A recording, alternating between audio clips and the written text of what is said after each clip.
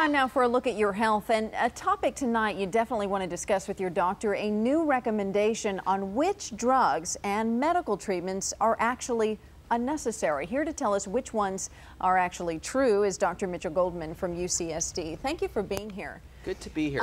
I'm interested to get your take on this. These recommendations just came out. Overall, what do you think about them? Well, it's very difficult to make a recommendation on what you should do and what you shouldn't do, especially if you're that one in 1,000 patient where it's going to help. But this just came out in the Journal of the American Medical Association, and what the authors did is they polled all of the 17 major specialties, and they asked each one of the specialties figure out what tests or what procedures we're doing that may not be necessary, and so that's what they came out with this list of.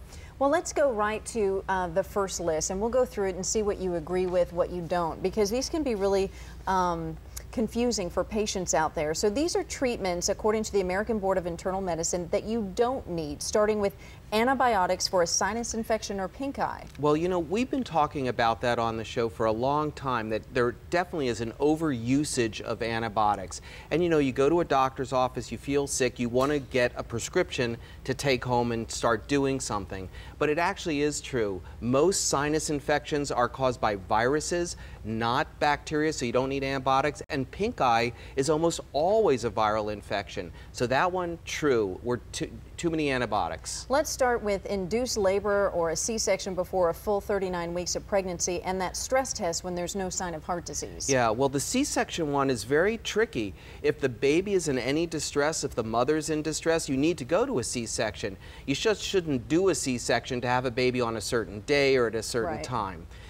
Regarding stress tests for EKG, you know, as we've talked about on this episode, heart disease is very difficult sometimes to diagnose, and some people will have a crushing chest pain, and it's maybe only due to esophageal reflux or heartburn.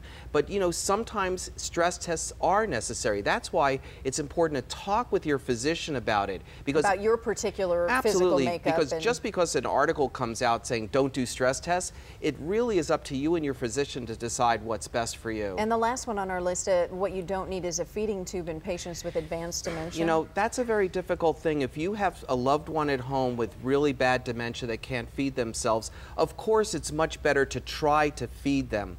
But if it's not working, if you don't have the personnel in order to hand feed the person, a feeding tube actually may be a good idea. So again, these are not all yes and no types of things. Well, and this brings us to the annual Pap test that they say if you're 30 or older or under 21 that you may not need. I find that as a woman a little scary to skip that whole decade in your 20s. Look, as a guy with 2 daughters, I find that scary too. Because when younger people, the reason they might need Pap smears is a Pap smear is a great way to pick up if they have HPV infection. We know that HPV infection can go on to cervical cancer, and so you can pick it up that way. And then if you're over 30, you know, some people, if you're in a monogamous relationship, if you are not sexually active, okay, but still, cervical cancer is real. And it's insidious. It's one of those that there's really no other way to know. And I was talking to my staff today, and one of my staff's mother passed away from cervical cancer because she did not have a Pap smear for 3 years in a row.